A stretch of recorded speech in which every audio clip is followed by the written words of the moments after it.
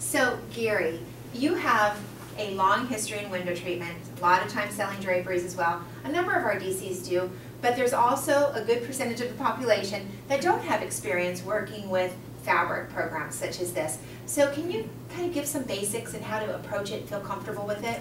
Absolutely, because I think it's really important to sort of take the fear factor away. It's a new product, Right. and I think a lot of DCs might be a little bit concerned. But draperies are actually very easy to do. The first rule of business when it comes to doing the draperies is keep it simple. Right, absolutely. So say you're going to do, and when I say draperies, I'm talking about balances and the Roman shades. When you're talking about the soft products like this, really just sort of remember to keep it simple. You don't have to overcomplicate it. Mm-hmm. Our program is built such that it is going to be very easy for the DCs to sort of figure out what the steps are, Mm-hmm. and they're going to be able to follow those so that they're able to build the order properly.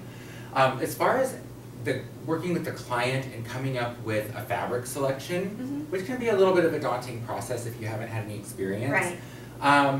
First and foremost, let the client be your guide. Right. Customers live in their home, Mm-hmm. and they do know what they like. Right. And they may want So some take your guidance. cues. Take your cues. Mm-hmm. They may want some guidance. But I would start by asking probing questions of them. Like, for example, say you're working in the family room. Uh-huh. You've got a sectional that's maybe a solid color, and Mm-hmm. everything sort of looks to be one sort of solid color. Mm-hmm. Ask them, do you prefer to work with solid fabrics, or would you like to maybe take this opportunity to bring some pattern into the room?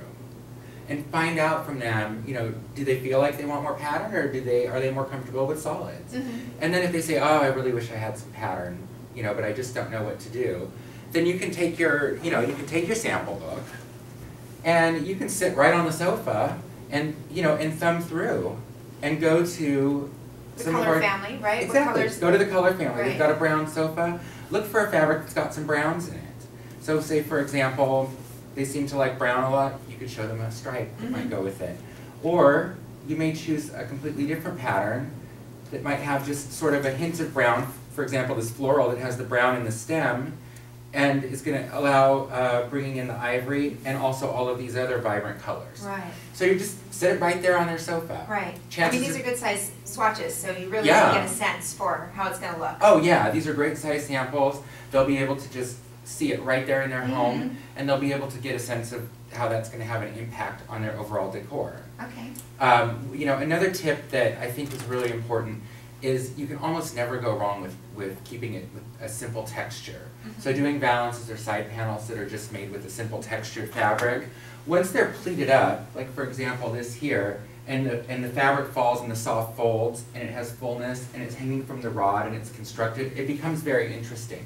So even just a simple solid linen. Right. It looks plain when it's in the sample, but once it's in the window, it really adds interest. Exactly. Once it's in the window, it really adds a lot of interest. As far as other design tips, if you really are concerned about something like mixing patterns, you want to always remember that in each room you should probably have 3 different things. You should have, I call it the mama bear, the papa bear, and the baby bear. Okay. And that relates to scale of pattern. Right. So you should have a large scale pattern, something maybe like this, where it's got a bigger pattern repeat, Mm-hmm. usually somewhere like 14 to 27 inches, like a, Right. and then a large sort pattern. of, sort of medium-ish one like this maybe, and then a small scale pattern. So if they have like a solid sofa with pillows that have a big pattern on them, then you might want to pick something more in the In the medium middle. range. Okay. Exactly. Right. So that kind of guides you. Exactly. Doesn't get So too busy. Doesn't feel off balance. No, And it it- makes sense. keep it simple. Visually makes sense. Mm-hmm. Anything else, Gary? No, I mean, the only thing is I would just reinforce, just keep it simple. You don't have to overthink it. Right. And take your cues from your client. Ask those same kind of questions that help.